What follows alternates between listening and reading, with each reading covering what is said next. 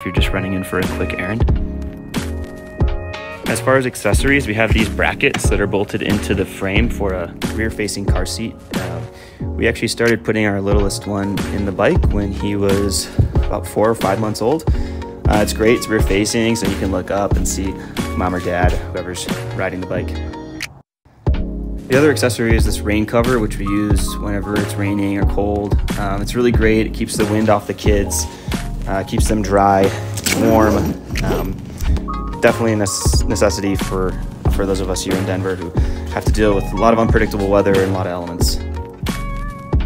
Shout out to Hart Family Recyclery here in Colorado for showing us that this bike existed and letting us do some test rides. Super helpful bike shop, can't recommend them more. So yeah, that's it basically for the, follow to see some of the rides that we're doing, and let me know if you have any more questions. Later.